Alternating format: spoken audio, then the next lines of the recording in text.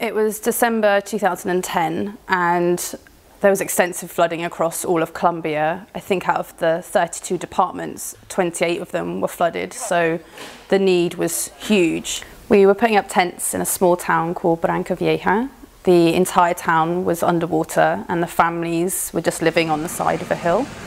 And we were so focused on putting the tents up, working all day, and it was really hot, and you're so busy trying to get these tents up, and it wasn't till the end of the day some of us went and stood up on the top of the hill and you could look out over the whole area and you could see the makeshift shelters they were living in and the flooded town in the distance. And it wasn't till then you kind of got to see the full picture, and it was a bit overwhelming just being able to see all the tents put up that we'd done. We put up 55 tents that day, and it was a really amazing moment. And I just remember feeling like, yeah, like we did that.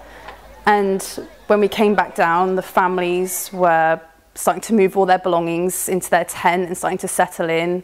And then the music started playing and children were dancing, and there was such an amazing atmosphere.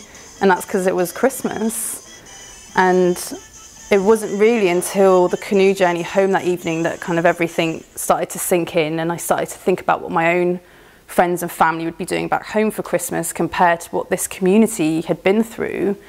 And it was quite an emotional evening, but ultimately I remembered that we'd really made a difference to those families.